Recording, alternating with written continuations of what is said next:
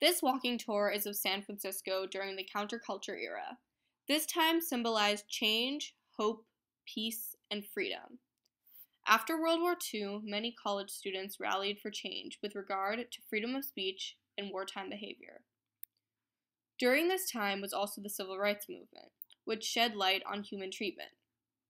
The nation became more diverse with people of all ethnic backgrounds moving to the cities and suburbs.